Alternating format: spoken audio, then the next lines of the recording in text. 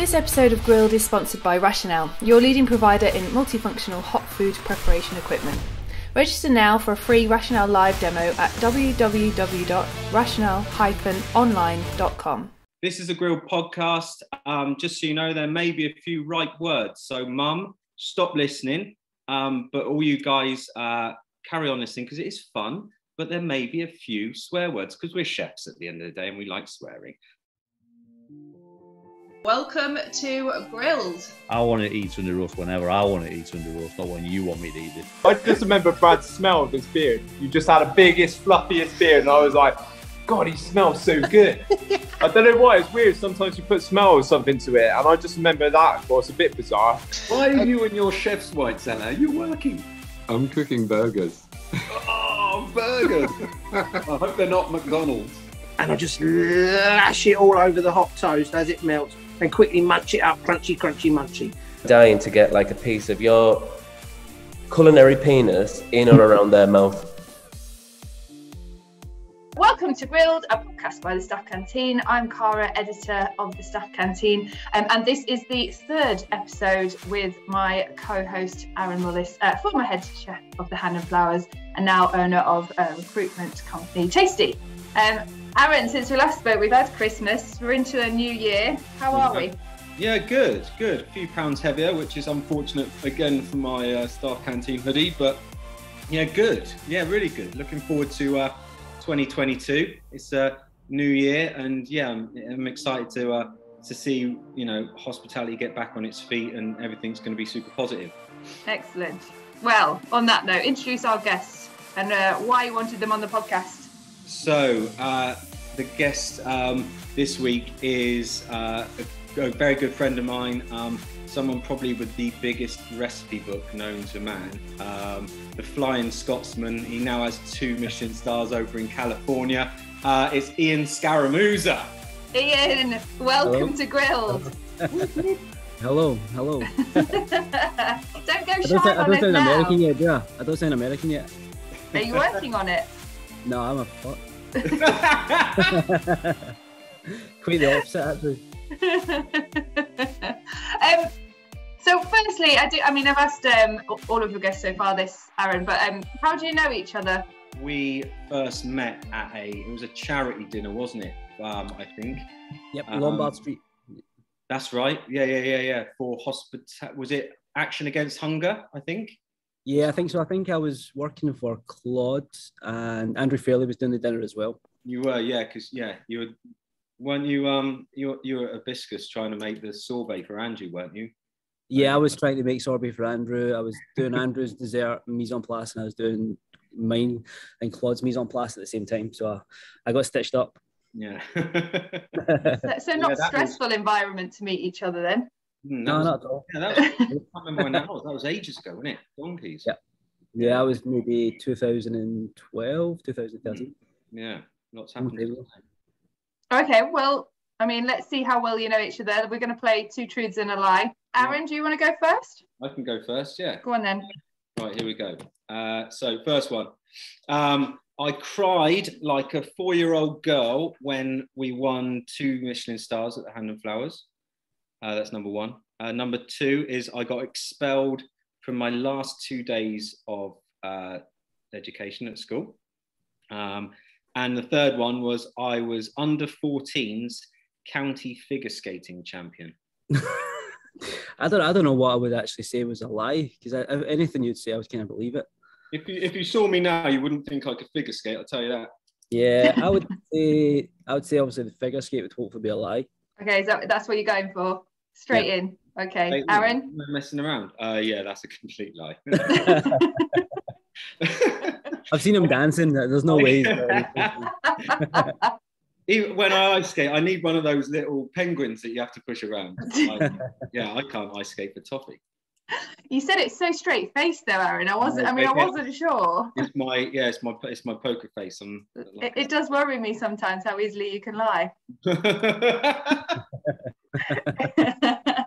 Ian, your 2 truths and a lie, please. Come on. Oh, 2 truths and a lie. This took me a while, actually. I was texting Ollie about this and asking him what he said. So first one was I was expelled I was kicked out of school just before I was going into my hires. So I was like, I don't know what you call that in England, but it was like secondary school before I'd go to college. And then second one was I was asked to sing in the school choir. And the third one is I sell Bitcoin as a side gig. Can you sing for me? I'm not going to sing for you. A husky voice is Fairlie. Right, I'm gonna go with Bitcoin. Yeah, that's a lie. That's the lie. That's what someone else is trying to do on my Instagram right now: sell everybody Bitcoin and get some money off them. I got hacked on Christmas Day. Yeah, you look like a choir boy, to be fair. Yeah, I was back in the day, but I said no. But I was asked. I mean, Ian, you just said then, obviously, you pretty much started 2022 with a hacked Instagram account. I mean, a lot of people, that would be the end of the world. How are you dealing with the fact you've had to lose an account and start all over again? I kind of had a bit of a shit week, actually. So the week of Christmas, I had COVID, no symptoms. So I had to close the restaurant for the week. Then Christmas Day, I got a message from one of my guys, a guy who used to work with me. So he was asking me, he's getting a reference for the Fat Duck. And I forgot to send the reference. And then I got a message from him on Instagram asking for my number. So I thought maybe somebody's going to phone me. So I sent my number, and then my fucking Instagram got taken off. So yeah, that was my Christmas. It's good. And then everyone's messaging me saying, are you okay? Do you need some money? And I'm like, what the fuck are you talking about? And then they'll send me pictures, and it's someone sending them fucking messages saying, oh, can you send me $1,000? Or can you send me this? Can you send me that? And I'm like, what the fuck is this? But I can't get back into it. So you can't. I don't sell Bitcoin. I wish I did, but yeah, there's some Nigerian out there that's messaging everyone on Instagram telling them that I need money, and it's legit. So don't listen to them. I've got Michael Vujanin sent me a screenshot, and he's like, "Is everything all right, man?" And I'm like, "What are you talking about?" And it's me asking him for fucking give me $1,000 and you make 10 grand in 30 minutes. And I was like, "Nah, don't listen to it, man." So many people have just been messaging me asking me if I need some money, and so you can start a Venmo account for me later. So, I mean, in this, the way that the world works now, that's that your account has to start from scratch. It is a bit annoying, right? Yeah, it's annoying. I mean, annoying because I used to obviously live in London and work in London, so I know a lot of people over there, and I'm kind of unknown over here. I lost a lot of like pictures and stuff like that, which I don't have on my phone. So there's a lot of like food memories and all that. From my Instagram, it's not really personal. It's all about kind of work or professional stuff. So I lost a lot of that stuff, and just a lot of contacts. But I mean, that's what it is. If people want to know me that much, they can get in contact with me some other way, I think. Yeah. See. So if anyone wants Bitcoin, yep. Yeah, sure. you're their man. Angela Hartnett and Robin Hudson both got made OBEs in the new year. Do you think it's good to see hospitality being recognised in something like that? For me, 100%. I think it's amazing. I think even someone like Angela Hartnett, who she was a judge in the Roux Scholarship when I won it. She's kind of done a lot in her career, working from her time with Gordon to opening up her own restaurants, taking over the restaurants. And I think it's someone who's always been around and supporting other people and bringing up a lot of talent and stuff. So I think she definitely deserves it. Yeah. Good. Aaron? Yeah, 100%. I mean, there's loads of, hospitality superstars out there that have, been doing great things just, a number of years. And yeah, like I say, people like, Robin and Angela have been doing it for, donkey's years, and they should be sirs and dames as far as I'm concerned. Like they're incredible, incredible figures of the industry. So yeah, more the merrier as far as I'm concerned. Yeah, I mean, they've really banged the drums for the industry over the past 18 months, 2 years, haven't they? So yeah. Okay, Ian, I mean, you said you were going to do this podcast from the beach, the pictures you sent me. So you're in a very different location. But Santa Monica, how is it? Life is good by the looks of it. So I was going to do it from the beach, but then when you sent me an email saying I had to be quiet, I have to have 4G and Wi-Fi, I was like, fuck, what if I don't? She's going to fucking go off her head. And I have to come back. So I decided to come into work to show you the restaurant as well. No, it's good. I mean, I wasn't expecting to come to Santa Monica at all. I was planning to come back to London last year. In situ was always going to close, COVID or not. It was a 5-year contract, so it was a 5-year lease, and then we weren't going to renew that because of the restaurant and the way it was, the project. It was like other chefs' dishes, and we thought that after 5 years it would be enough not to try and renew that, and it would just be boring eventually, I think. So I was looking at taking over a 2-star in London. I was kind of all set to be coming over there. I had put in my notice. I had my lease coming up. Me and my wife were moving back. Obviously, COVID hit, and then just everything just changed. Timelines changed. All that sort of stuff went back and forward. And I was speaking to Corey Lee a lot about what to do next, and he just said to put my CV, or resume as they call it here, into recruitment agents and see what comes up. And a few things come up. There was a 2-star in DC that contacted me to go and take over as exec chef. Everyone asked if they'd been to DC, had no idea about DC, so I didn't want to go there. And I think if I was going to go that side, like East Coast, I'd be better off going to New York. And then I got contacted through William Bradley, who's the chef at Addison. He had contacted me. I thought that he was looking for someone for his place. He actually put me in contact with Josiah, who obviously owns Mélisse and Citron. And I just came down for 2 days. I spent 2 days in Santa Monica.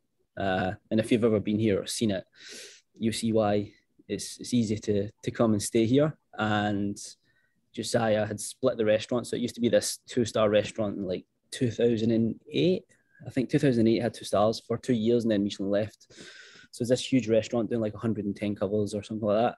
And he'd split it into what used to be the PDR. It's 5 tables. So it's 14 covers per seating. We do 28 covers a night. And just asked me if I want to come and take over it and kind of see what I can do with it. So we had no stars, no staff. And his other side is Citron, which is a separate team. It's a full team. It's a big restaurant. They do like maybe 100 covers a night and stuff like that. So fully separate. And I just kind of rolled the dice. I was like, fuck it, okay, I'm going to try this. Because I didn't know Josiah. Never heard of him, never heard of Mélisse, and never heard of anything. And came down and met him. He's cool. Kind of left me to it. Kind of gave me it's like a platform, really. So I was like, okay, let's do it. I spoke to my wife. She didn't want to move back to London. She was happy in California, obviously. I mean, I can't think why. Yeah, exactly. I mean, I like London. I love London, actually. I've always thought I'd be back in London sooner than obviously I'm not yet. I always thought I'd be back sooner than I stayed here. And I was like, fuck it. So I came down here, spent a couple of days in Santa Monica. Obviously, the weather's really nice. I live half a mile from the beach. Work life is always the same. So the kitchen's always the same. It doesn't change anywhere. It's like the difference is your days off. So when I'm in the kitchen, I'm still in the kitchen 15, 16 hours a day. So nothing changes on that side, which is great. And then your days off is where it's different. So I just couldn't say no. There's no way I could change that. So it's really nice. I stay in Montana. So it's like, I live in Montana is like the nicest area in Santa Monica. So it's like very, very bougie, very fancy. And I stay like 5 minutes from work, and then it's like 10 minutes from the beach. So I can't complain. Living the dream. And sounds all right, Aaron, doesn't it? Yeah, especially that tan as well. You're looking good. Yeah. It's not so bad. We had rain for 2 days, and it was like the fucking end of the world. But it's nice, man. I can't honestly. It's hard to describe. You should come over and see me. Yeah, I will. I will. Yeah. It'll be on the next flight. Get my booster and I'm out there. Yeah, that's it, man. You only do an antigen test to come into America, man. It's easy. It's just try to get into UK. You need your PCR and stuff like that. So can I bring my dog? You can bring the dog, man. I've got my Dachshund with me as well, man. So they'll get on like a house on fire. I thought your dog was a bit of an aspo, Aaron. Well, he does. He wears a tag now, and he's on a he's got a few restraining orders and bits and pieces. But it's part and parcel of being a staffy, and it comes with the territory. So, Ian obviously said that you went in there, no stars, no staff. Congratulations on obviously your 2 stars. But how hard is that to actually achieve? You don't just walk in there and then bang, 2 stars. Yeah, I mean, I think it was tough because when I came here, and I had a menu written. I told Josiah, and he's got a chef partner, Ken. I told him this is what I was going to do. Had my blinkers on, like obviously fully focused. I had no staff, so I spent maybe 2 weeks doing R&D alone, and then I inherited one of the guys from next door who's still with me, which is great. And we opened. So we opened after maybe 3 weeks of me doing R&D. We had one chef from the other restaurant next door. She didn't last. She left me after maybe a couple of weeks, just walked out one day. And then I lost one more. So I had me and one more for the first 4 or 5 months. And we got 2 stars in 4 months.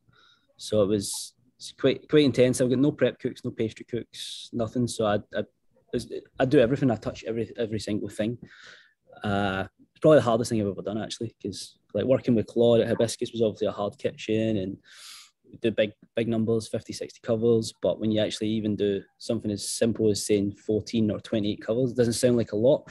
But when you've got like a 16-course menu and you're touching every single thing, it's pretty intense. So and the nice to view as well. No, it's like you work. Yeah, I've nowhere to hide. Yeah. This is Ian Scaramuzza. This is your food on, and your name. Yeah, it's yours. It's pretty nerve-wracking. I mean, I was kind of confident in what I was doing, what kind of standard I was cooking at, but you still don't know. I've never seen. I think we might have had at least 3 or maybe 4 visits from Michelin, and we only have 5 tables, and I had no idea of one of them. It's not like the UK where some people text you or people know when they're coming and you get some numbers or whatever, but we have no idea. So, I mean, it's good that way, but at the same time, it's like, it's quite nerve-wracking because I knew the guide was coming out and I had no idea if I was going to be in it. So I kind of wanted to go 0 or 2 stars. That was the aim. Okay. And I was just kind of lucky. So how did you celebrate when you found out? No, they stitched us up. So they came in and said that they were coming to do an interview with us for like produce. So I didn't know anything about it. We were just about to set up for service. They put me and Josiah on the camera, and then they did the phone call. So they did the phone call and said, just to let you know that Mélisse has been awarded 2 Michelin stars. And I was like, fuck. So I turned around and fucking shook my guy's hand, Justin, he's the only chef I had with me. And then they were like, is that the only reaction you have? And I was like, I need to set up for service, man. I had to cook some rice, and I was very shocked. It was a hard one, and then I had to keep it quiet for like 3 weeks before it was announced. And I was in San Francisco because we closed for a week, and I was like seeing Corey and seeing a lot of friends, and I couldn't tell anybody. So that was quite hard. Yeah, I can imagine. Yeah, it was good. It was good. So now we're going for free, and that's it. Okay. Go on. A bust. You've already mentioned quite a lot of some of the amazing chefs that you've worked with on your kind of journey to where you are now. I mean, a lot of people look at us. We talked about CVs last time, I think, Aaron, or maybe it was with Ollie, but it's a hell of a CV that you've got to get to that point. He certainly worked with a few good chefs in his time. Like literally, if ever I was struggling for a recipe, or I thought of something, I know someone who's going to have a recipe for this, and if it's not exactly what I'm looking for, it'll be something very similar. Like this, he is the most OCD. Like if iCloud crashed and burned tomorrow, like I'm sure Ian's, that's where all of his recipes. Like it's incredible. Like the amount of recipes this guy's got is insane, and it's just so organised, and it's OCD to another level. I've got two external hard drives as backup, just in case. I don't play games with that shit. and they're in a safe. Yeah, it's in a safe, and it's only me and my wife has the password. But you're looking back at the people that you've worked with, was that a plan, or is it just how it happened? And now you're here. 2 stars saying you want 3. Was that always the kind of the end goal? Not at the start. I think at the start when I was starting in Scotland, it was Andrew was the one I always wanted to work with because it was only 2 stars in Scotland. And that was really hard to get in his kitchen back then. You couldn't get a job because no one left because of the setup he had. So then spending all that time with him, the next stage was to go to France. It was always to go to Paris. I learned French. I took French lessons every week for a year on my day off. And then Andrew got me a job at Guy Savoy, but I couldn't afford the rent because he was going to pay me like a commie, and I was a sous chef at 2 star because I didn't have the language. That's when I ended up looking at London, and then I ate at restaurants And obviously Claude used to work with Pascal at L'Arpège. And then I went down to Hibiscus and I ate there and it was brilliant. And I ended up going with Claude. So Claude was different. That was my first head chef job. So that was 5 years I spent with Claude, 4 to 5 years. Could hardly catch my breath the whole time. And that was brilliant. And then from there, the Roux Scholarship was always something I wanted to do, but I couldn't do it when I worked for Andrew because he was a judge. So I had to wait. And then I never realised that. Yeah, well, I don't know if they've changed that now, but because I was working for him and he was like kind of like the lead scholar and a judge, I don't know if he could be part of it or if he'd have to step away from judging that year or something like that. So I just left it. And then when I started at Hibiscus, I couldn't really do anything else apart from being in work and think about anything else for the first 2 years, I think it was, or 3 years. And then eventually I was like, okay, I'm going to do this, Claude. And he was great. He would come in his day off and try my dish and all that sort of stuff. So I went there, and then I always knew when I wanted to win it, I always knew I'd go to Bennu. And then I kind of told Claude I was going to leave and stuff like that anyway, because it's been a long time. And I went over for my stage looking for a job, but didn't obviously tell them I wanted the job.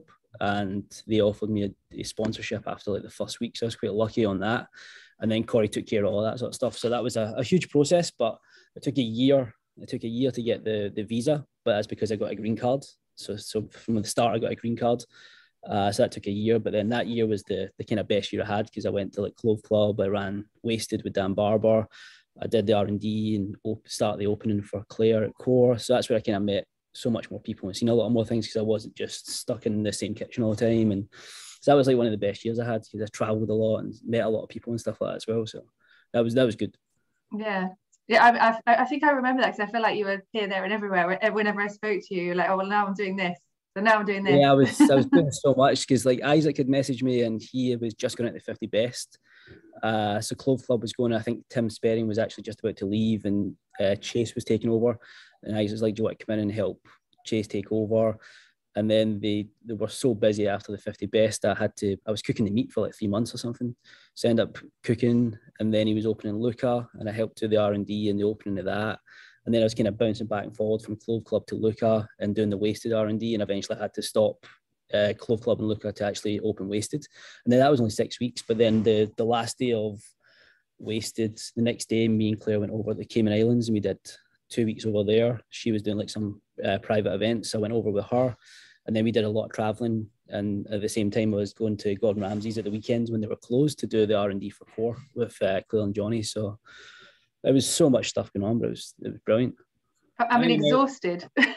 Yeah, he's got such a big bloody recipe book. Yeah, just kind of collected everything along the way. But does he have a recipe for blue mashed potato though, Aaron? That is the Definitely question. Not. I got the original one for that, I'm afraid. I'm not giving it to anyone. You don't want to know. I don't want to know about that.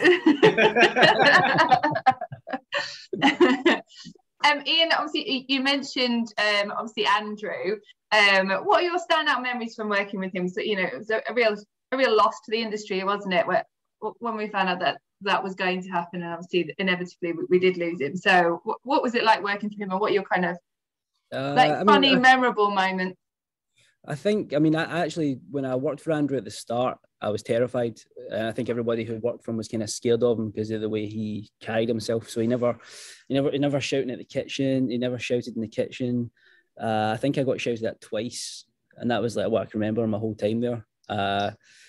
One time he gave me shit because he thought I was out drinking with the guys the night before and I wasn't.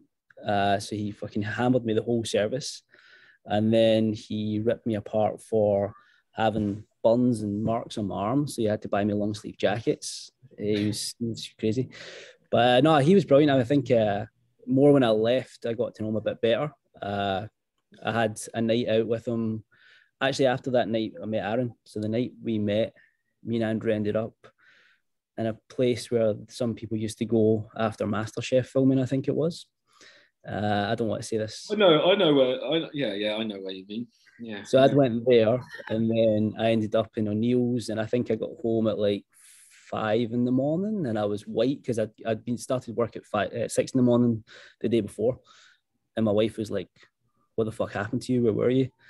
But it was Mr. Fairlie. I had to fucking tap out. I had to say to him, I need to go, chef. Like, I'm done. I was fucking white. And so, yeah, he was a bit of a party animal when he wanted to be. Everyone, looked at Andrew as though he's dead serious, like super. I mean, he was dead serious and super focused on what he did. But I remember my fondest moment with Andrew was when he came and stayed and ate at the Hand. He was really good friends with Tom and Beth. And we were in the Ship, the local pub in Marlow, just having a load of drinks, and Michael Jackson came on. He started doing the moonwalk, and I was like, "This is Andrew, this is Andrew Fairlie, and he's moonwalking through the Ship in Marlow." I'm like, "This is amazing! Like, such a lovely, lovely guy. Like, yeah, just an incredible human being." Yeah, no, I agree. I didn't know he was such a dancer. Oh, he had some moves. Yeah, he did have some moves. You had to get a few whiskies in him. When you got some whiskies in him, then he changed.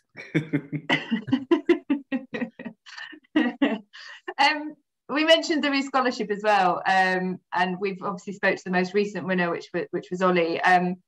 He revealed there's a WhatsApp group for the Roux Scholarship as well, which sounded quite fun, didn't it, Aaron? Yes. Yeah, it did, yeah, I'd like to see some of the messages in that. Yeah. Yeah, I don't think Sat Baines is in it. I don't think he's on it. That's one I think would make it a bit more fun, but I don't think Sat's on it. But I think the 90% of them are all on there. Okay, and is it kind of what is said in the WhatsApp group stays in the WhatsApp group?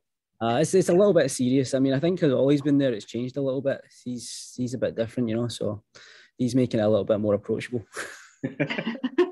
And you said obviously you had to wait to do the Roux Scholarship. So what was it like to actually having waited to then actually do it and obviously achieve the ultimate, which is to win it? Well, it was crazy. I mean, the people that do it and they have to, or they don't win and they do it the next year and they keep on plugging at it, like I've got more respect for them because it's hard. I think doing it the first year I did it and I won it. So I think I did it first time. And I can remember getting through to the quarterfinals. I think it was when we were doing the dish. So I did my testing in Hibiscus, and the day of the quarterfinals, semi-finals, whatever you call it, you're supposed to take someone with you to help you with all your stuff, and you have to bring all your equipment. And we didn't have any staff, so I had to go in and put away the deliveries in the morning at Hibiscus, and then get a taxi. So that was hard. And then when I phoned Andrew to tell him I got through, because I think he was maybe in Birmingham, or it was when I got through the competition stage and I was getting accepted. I was like, yeah, I mean, at least I got through to the quarterfinals. We'll see what happens. He's like, no. He's like, you have to fucking go in there and fucking win it. He's like, yeah. He was like, what do you mean you'll try it again? And I was like, all right. So that put a bit more pressure on me. And then the final was the same. It was like the final was round the corner from my house anyway. So I kind of walked around myself. So I didn't take any staff or anyone with me. So I kind of just rocked up with my box of knives and stuff. And I was kind of alone. So I don't know if that intimidated anyone, or else they just thought I was fucking crazy. I thought you were going to say you rocked up in your boxers. No, I mean, I had some boxers on. Right, I'm ready. Let's go. I bet that's never happened before. The final's crazy. I mean, because it doesn't matter who you are or how many places you've worked or whatever, because they give you a recipe that you've probably never done in your life. You have no idea. And the year I won it was the last year when Michel and Albert, senior, were both there, and they were judging. And I can remember Albert kind of hit me in the shin with his walking stick and telling me that I had to be on time because the two people in front of me were late. And he walked over and hit me in the shins, and he's like, "You have to be on time." And I was like, "Fuck, okay." So, it's pretty terrifying. But when they actually said your name, then was it take a bit of sinking in, or was? Yeah, I was kind of shocked. I think the way Michel Senior pronounced it, it was like Jan or something. So even like I had my mum in that in the crowd, and they were like, "Fuck, who is that?" And then we were like, and I was like, "Shit!" And then they were telling me like, "You have to smile," but I was so fucking shocked. I was really shocked. I didn't really know how to take it. It's not your first name that they're going to struggle to pronounce, surely. Yeah, no, that's why they just threw everyone off and said fucking random name at the start. No, it's crazy. What did Andrew say? Because like you said, he said, well, you've got to win it. So.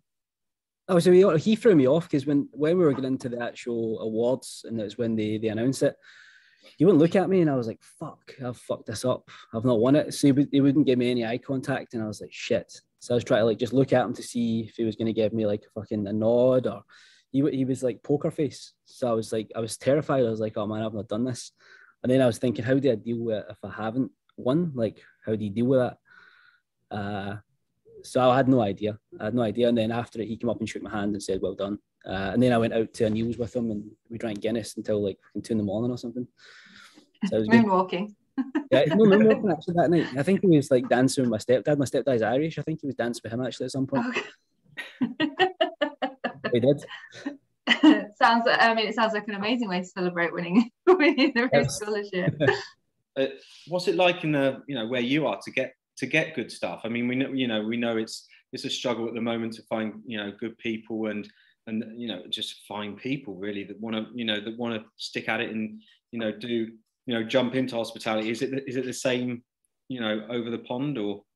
Yeah, it's hard. I mean, I think honestly, like right now, no word of a lie, I have 2 staff. So I have one guy who's been with me since day one, and I just hired a guy who worked with me at In Situ. So I got him a visa. He's from Sri Lanka. He just got a J1 visa.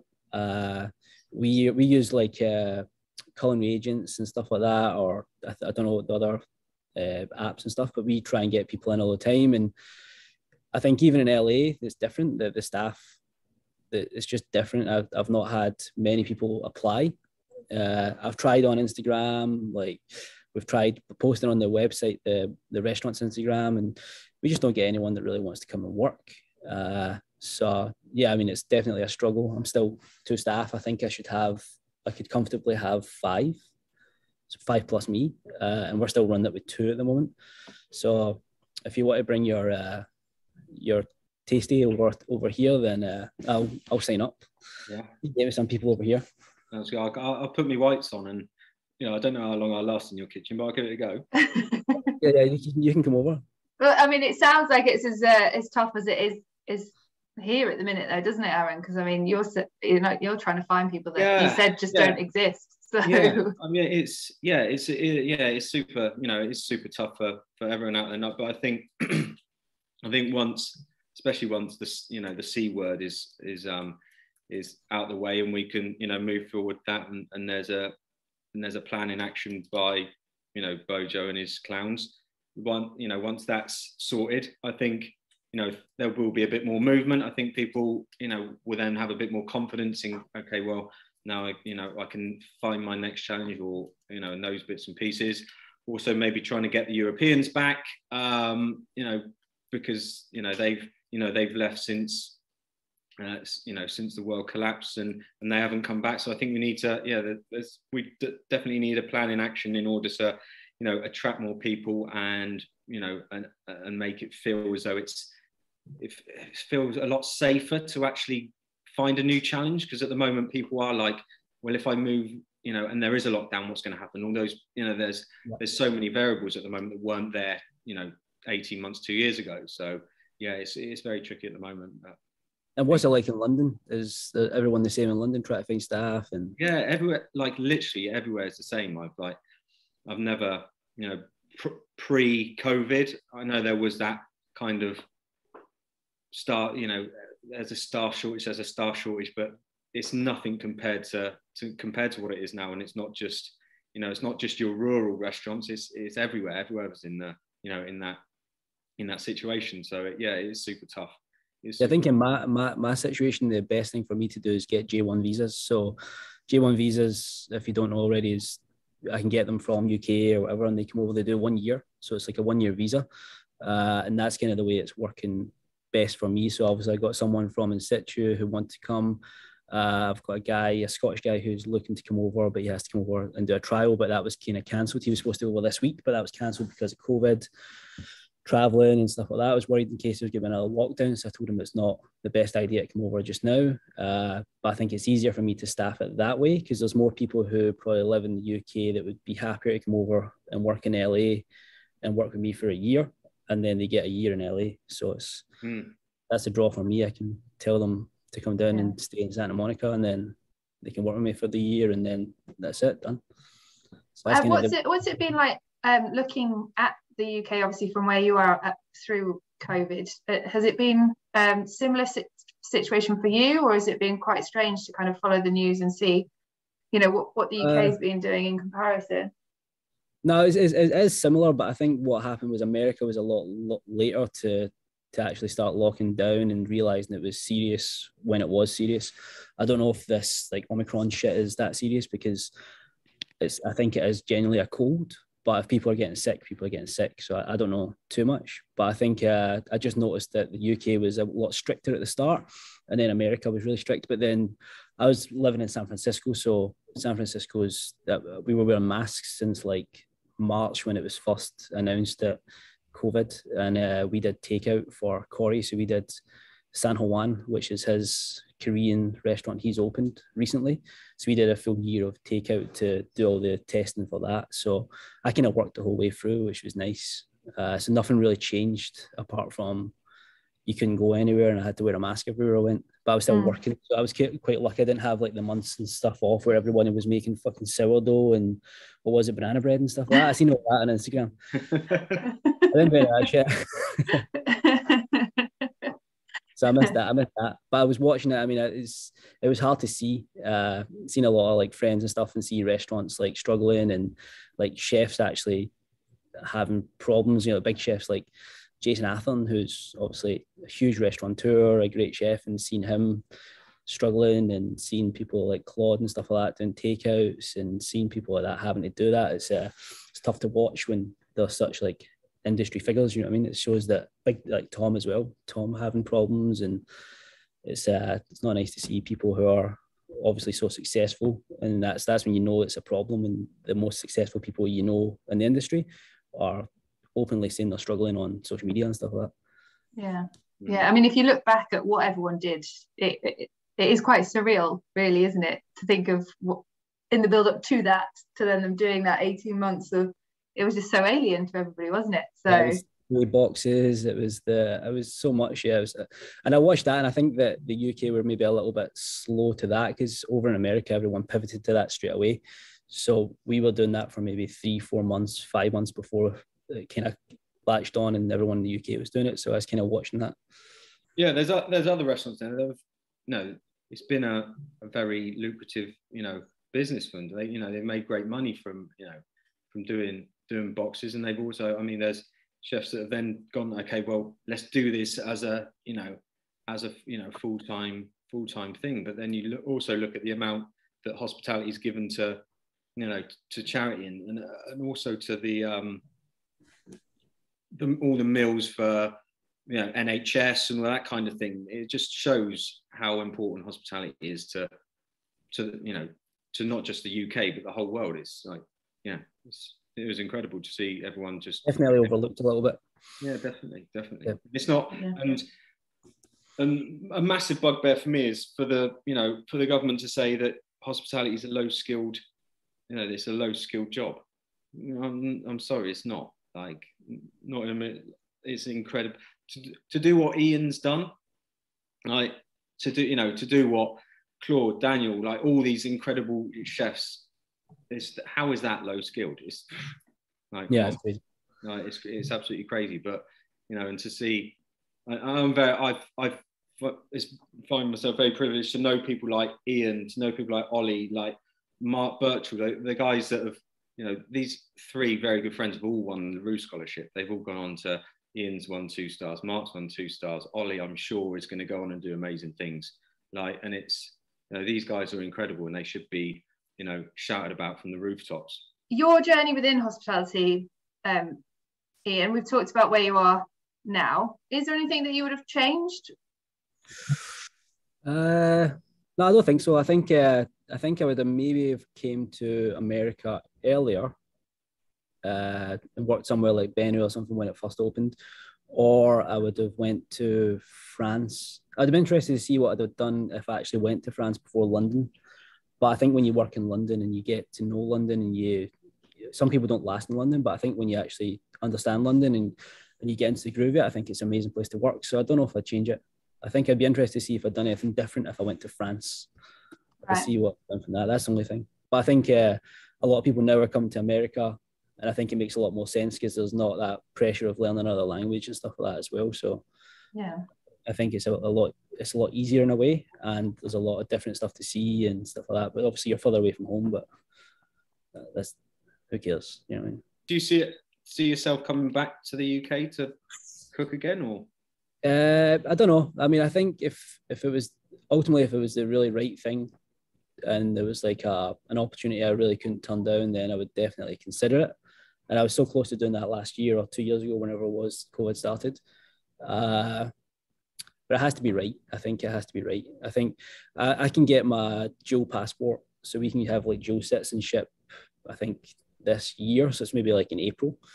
So after that, I can kind of do what I want. I could be back there and still come back to America. And that was a big draw for me to stay a bit longer, because I was like 4 years in. And if I left, I was going to lose my green card. So a green card lasts 10 years, but after 5 years, you can apply for citizenship and then you can have your dual passport. So it was a big thing for me to keep it. And obviously my wife has a good job over here now. So she doesn't want to move back to Scotland, for instance. I'd have to have a good case to move back to London as well, because it's the same, you know what I mean? So I don't know. I think if it was ultimately it was something I couldn't turn down, then I would come back. But it would be hard to find from where I'm at now. And what about you, Aaron? Are you happy you're out of the kitchen and doing what you're doing now, or is it working? Yeah, no, it's like, you know, I do miss cooking, like, and I'll always miss, the banter, and there's nothing like it in the world. It's like, you know, almost, it's like being on a bit of a building site. You know what I mean? It's like it's just everyone just having a laugh, and like and the you know, the camaraderie, but also I do miss being in the shit, like, and you know, getting set for service, and then, you know, going there, like the sauce chefs overcook something, so you've got to jump on and give them a hand, and then the larder chef hasn't turned up because, I don't know, he's overslept, so you've got to, you know, we used to have to drive and go and knock on his door, you know, knock on the chef's door and go, you know, it's 9:30, you're supposed to be in at 8 o'clock in the morning. Like, all those little bits and pieces, like, you miss, because it's just like, there's nothing like it in the world. But also coming out of it, and, you know, after 12 years of, you know, cooking at the Hand and Flowers, I was pretty burnt out, and I needed that time to figure out what it was I wanted to do. And the more I was out of it, I was like, well, I want to do something different, but I want to do something that can bring benefit to the industry. And I saw recruitment as something that can be done better, I think. And I don't think there's anyone that's, you know, without sounding like a, you know, blow my own trumpet, that's cooked at the level that I cooked at and has done what I'm trying to do now. So that's kind of like the USP of, I can, you know, I think I know the industry quite well, and what you need to, you know, to be able to get to that level, or to, you know, to cook at that level, or to, you know, be within that environment. So that's, you know, those skills I want to use to, you know, try and get people to where they need to be. That's going to take off though. Once everything's opened up properly, I'm sure you're going to be really busy with all the contacts, you know, as well. Yeah. I hope so. I mean, it's, you know, I was due to start this 4 days before the whole world come crashing down, and I was just like, oh shit, like, what am I going to do? Like, this is, but, you know, it's a bit of a double-edged sword now, you know, now that it's back to kind of almost square one, and now it's just about building it. And yeah, I never thought I would have been, you know, doing the night shift at Morrison's supermarket, stacking shelves for, you know, for a few months, until my back gave way, and I realized how bloody hard, you know, people work in supermarkets. And that was a massive eye opener as well, and something that, you know, I not necessarily wanted to do, but I did. And I was like, Jesus Christ, stacking shelves, beers, wines and spirits. BWS is called in the trade, guys. All right. BWS. Honestly, first day I was there, this is completely random. First day I was there, they go, right, you're on BWS. I'm like, okay, thanks very much. Give him my green Morrison's t-shirt. And there was this massive palette of like vodka and gin and, you know, a chef's dream really after service. And I started to unwrap it, and it just went like all over the floor. Like, oh my God. I tell you now, I will never, ever, ever drink Gordon's Sicilian lemon gin. It is, the smell of it is rancid. Like, oh my God, it's disgusting. And it just went everywhere. Literally, I was just like, oh shit, it's 2 a.m. and where do I find a mop? Like everyone's like, oh, it's over there, it's over there. So I'm like, oh, fuck. Well, you said you miss being in the shit, so yeah. Well, there's being in the shit and then trying to clean up bottles of gin with shards of glass in your trainers.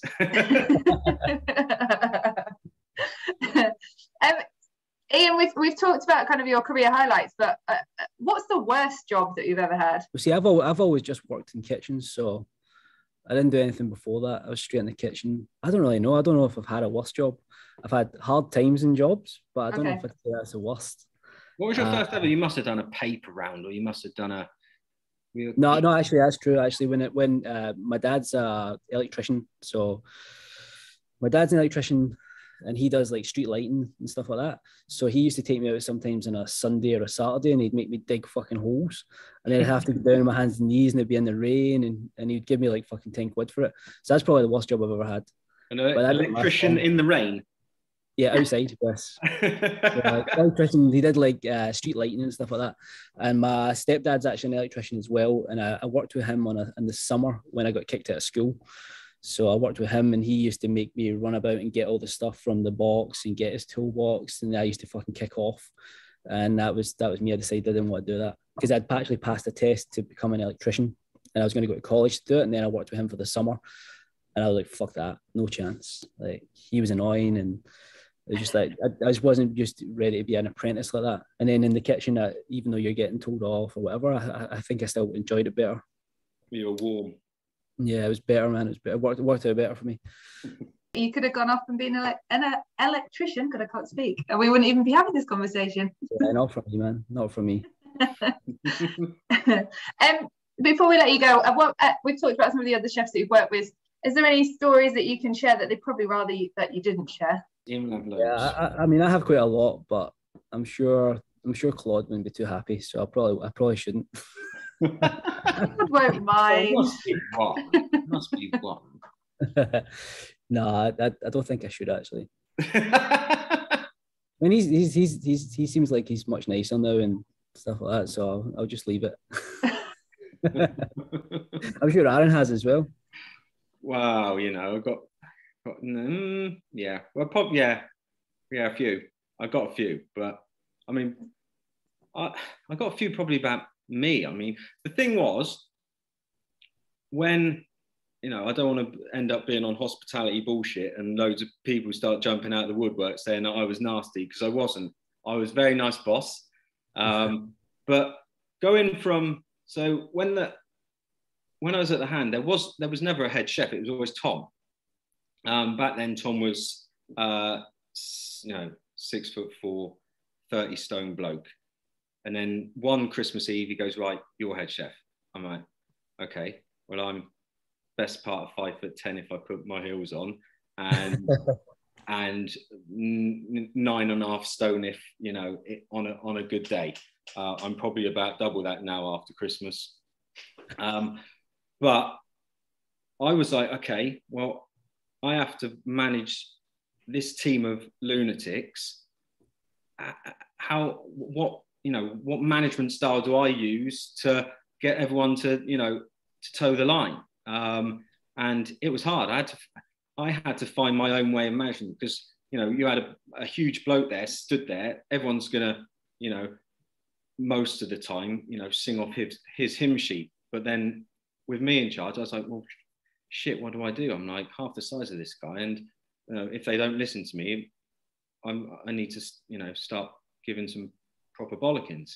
And I used that management style for a while until I realized it wasn't working. And that was finding my feet as a manager. There was a few things thrown. Chefs became very good at ducking. And but until a time where I was like, okay, well, this isn't working. So, and that's just a maturity thing as well. Shouting and screaming at people it gets, it works to a point, and it works for some people, but the majority of people are, they don't want to be shouted and screamed at, because you're not going to get the right results out of those chefs. So yeah, I was, there were a few things that I did that I wish I shouldn't have done, like like throwing things, getting upset, giving people a dressing down in the walk-in fridge, and Daniel Clifford walks in, like like all those little things. But it's for me, that was part and parcel of my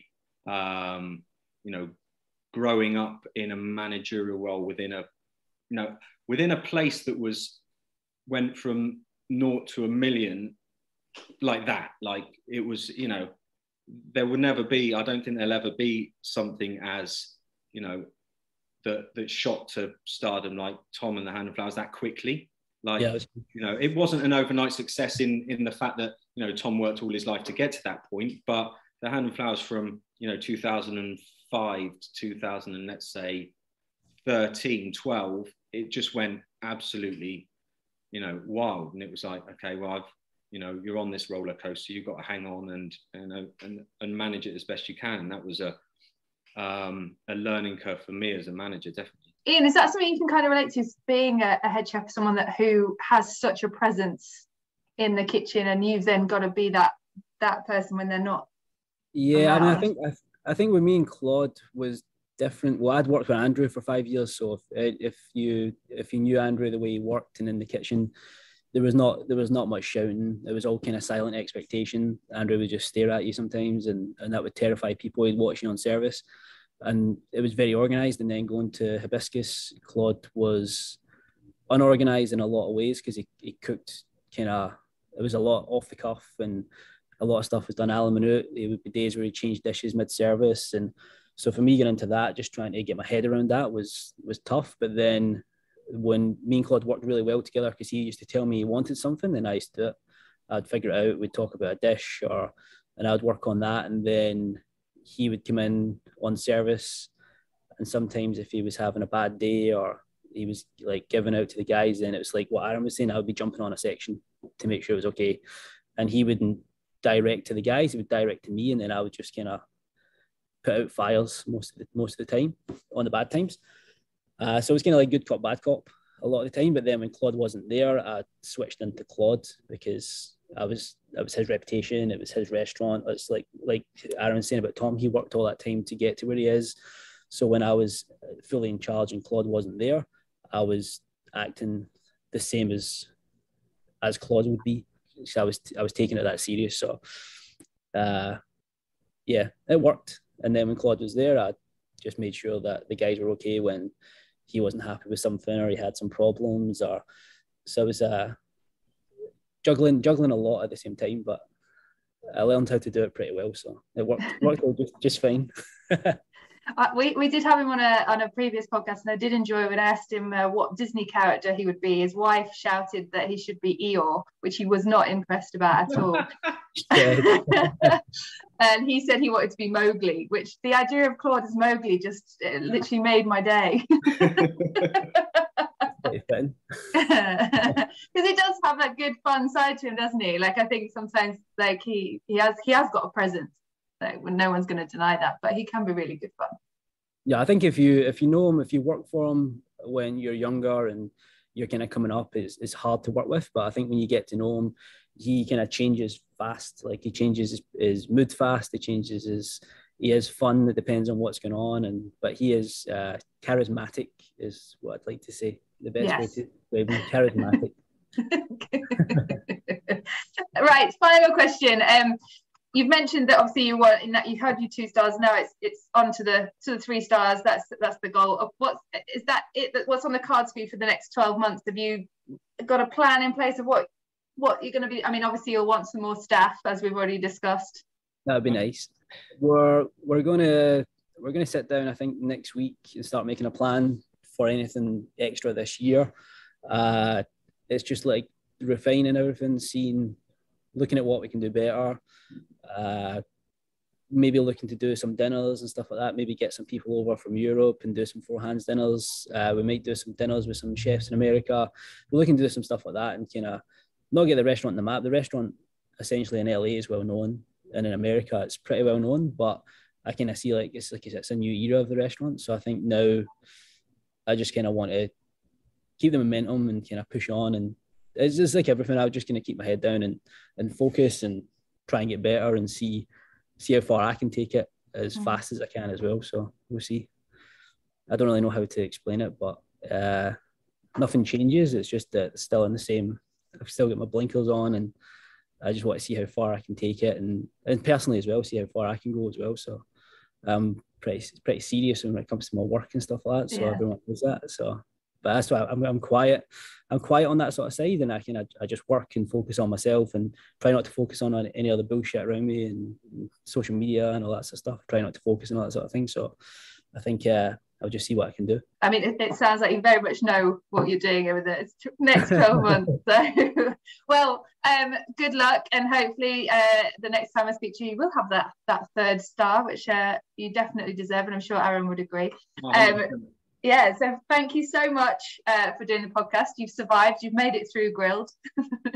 Thank you so much. And Aaron, I will speak to you for the next episode. But Ian, thank you both, and I'll speak to you soon. Cheers, guys. Thank you, man. Thank you.